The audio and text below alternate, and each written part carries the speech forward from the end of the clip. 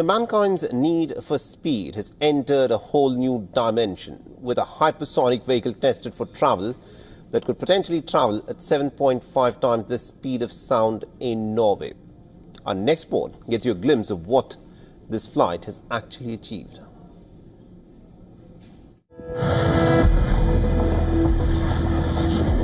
While no tangible object can travel at the speed of light, mankind has successfully challenged the sound barrier and broken it again and again in various creative ways nonetheless.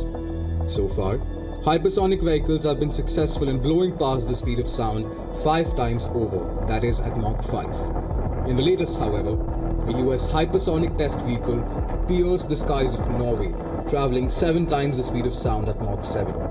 For reference, a vehicle traveling between Mach 2 and Mach 4 can reduce a London to New York flight from 8 hours to just 90 minutes.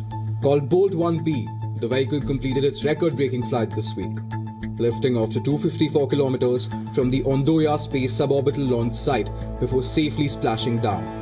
BOLT-1B was loaded with instruments to take close to 400 measurements. BOLT-1B travelled at a blistering speed of Mach 7.2 and returned with copious amounts of data. Data that is expected to help engineers design a new generation of more feasible hypersonic vehicles by understanding the physics behind the phenomena of boundary layer transition. This refers to the flow of air around the vehicle that pulls its speed and heats up the vehicle.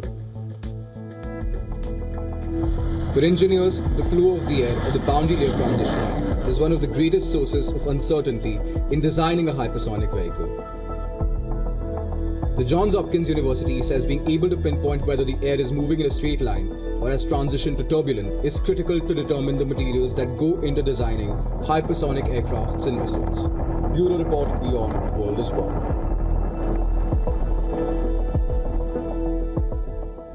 For all the latest news, download the WION app and subscribe to our YouTube channel.